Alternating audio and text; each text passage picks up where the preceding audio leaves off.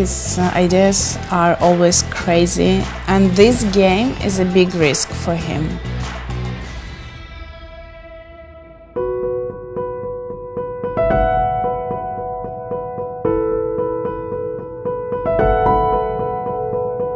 Everything started when I met Richard. When we were engaged, we decided to make Seducer 1.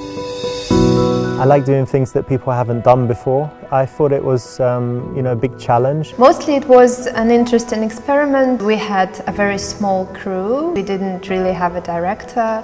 Everyone was directing a little bit.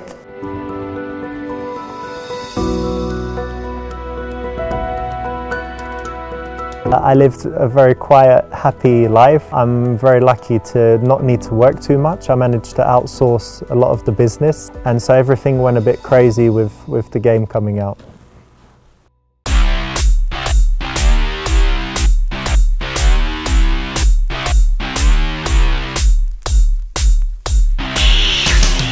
We kind of made it before Me Too and released it after Me Too. It weren't anything to do with seduction. It came under a lot of attention. We've got tons of negative press. Every day there was another article, and it was very personal. This guy is evil, sexist, it shouldn't exist. The Guardian said, this is a Harvey Weinstein simulator.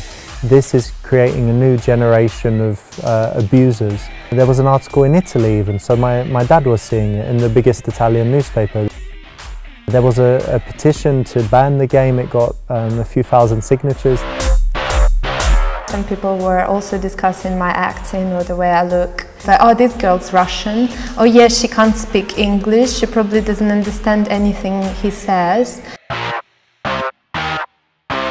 I was waking up in the morning feeling okay, but then reading something and just having adrenaline the whole day from it, so it was awful. It was really painful because I think it's easy for people to criticize you when they see you on screen, and they kind of forget that you are a real person out there somewhere.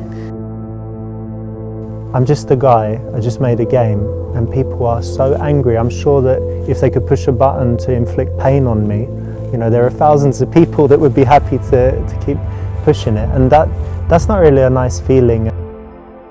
I started doubting myself. Shit, maybe I've done something bad, maybe I'm evil, maybe I've made something that shouldn't exist, an awful game. And one day when we woke up and there was a video by a really big YouTuber, Video Game Donkey. He was showing bits in the game and laughing, and all of the comments were like, this game looks hilarious, I need to get it, is it real, what is it? And on that day we got a lot of wish lists, people pre-ordering the game. In the end, positive feedback was greater than negative feedback.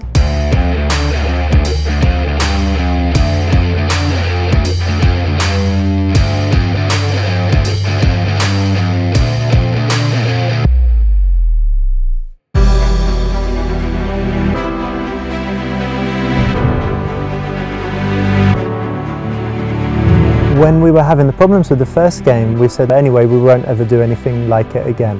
When the game got good reviews from the players, we had like a family meeting. We decided to have a meeting to specifically discuss whether we should do it or not. And I was saying, but the first game I couldn't do it as well as we could do it now. We learned so much, we can do it better. Many times I thought that it's not worth it filming the second part because it would involve all the same stress, but not to make a second one and to just give up would be like a loser move. I wouldn't want my last word as a game maker to be only Seducer 1 because it wasn't the best we can do. We decided to film the second part. And in the end we decided that okay, we can do it.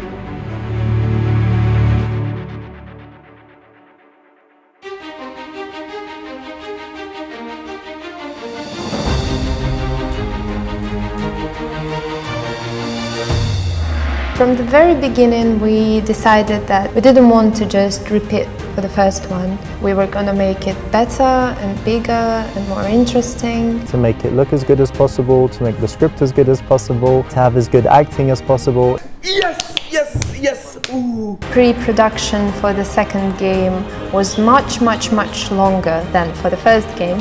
We did take on board some of the criticism from the first game.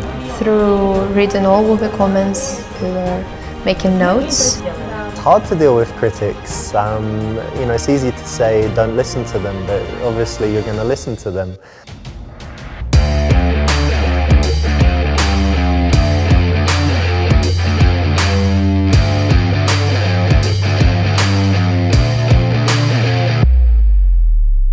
It's usually massive, a lot of lights, it's usually very hot and very hectic.